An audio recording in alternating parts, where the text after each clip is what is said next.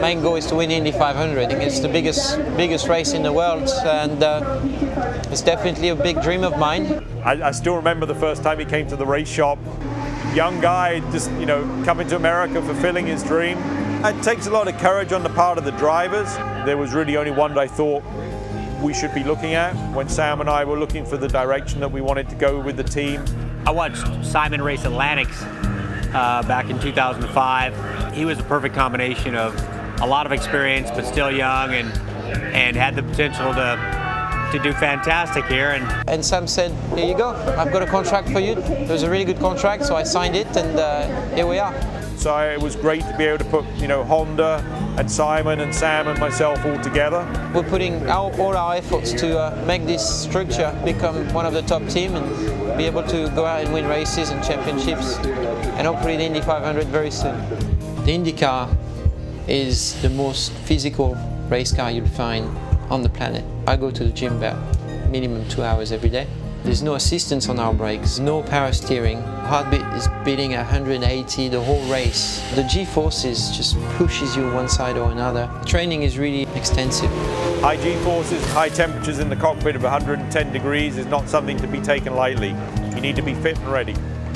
Simon is one of the persons who can really give me advice and help at getting up to speed. One of us is better in a certain corner, the other one's going to ask what he's doing differently, and drivers need to have a very high reaction speed, because there's a lot of stuff that can happen on the track that you're not ready for. I talk to the drivers, encourage them to win, to give them the confidence and courage they need to get the best result we can. You want to mentally raise your intensity so you can drive the car to its limit without having the aspect of fear. As a race car driver, you've got to have the confidence that you can beat the others. There's no reason to go racing if you don't think you can win. The qualification format is a knockout qualifying format. There's a high probability that a car might crash or have an incident, and so the practice session or the qualifying session might end early. Debris in line on turn 10, debris in line on turn 10. Hey, we have a car spun at turn 9, driver's right. Pit this lap, pit this lap.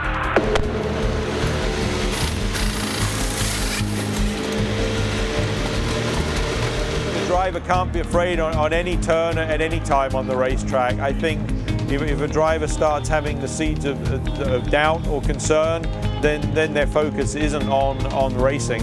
What happened in qualifying, we took some downforce off the car, and it was too hot to do that. Even though my concentration level was at its maximum, the car was very difficult to drive, and we didn't qualify as well as we wanted. It takes a lot, as a human. It takes a lot to block out something so important for us, fear.